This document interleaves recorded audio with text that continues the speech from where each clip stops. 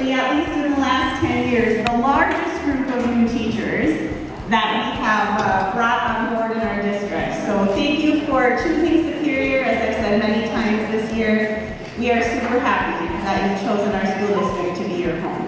I would also like to especially thank our mentors. So I know this means half of the room is going to stand, but if you are a mentor this year to a new teacher, please stand. And last but not least, the whole reason we're here.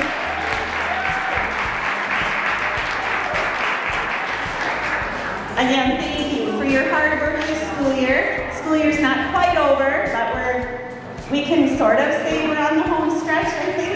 Just very pleased. Harry was one of my students at the middle school, so that's kind of fun to have to be that old that people work their way through and become now teachers that work for us. So they do a great job, and I'm very happy to have you in the building. Thank you very much.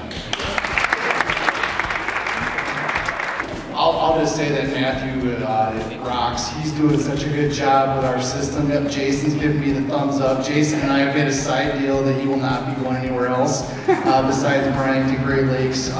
Doing a great job managing SPED. Great relationships with kids out in the building. The teachers love them. These two they are our duo. They are our counselors in our building. They've done amazing things for us this year.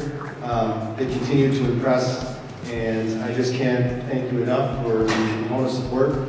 David Bohill, come on over, speech and language. I've spent a lot of time in IEP meetings with David this school year.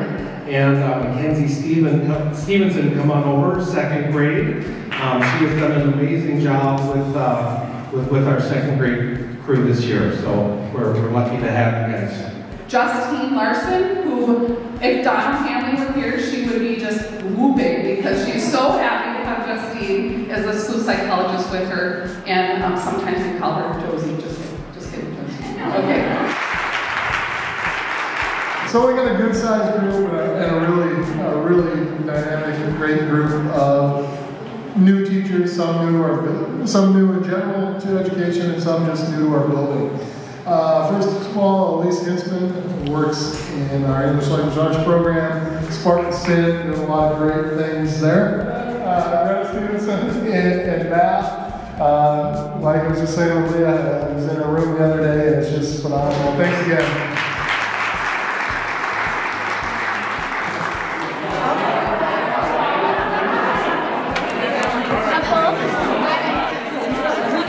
All right, we got when your student brings the whole pack.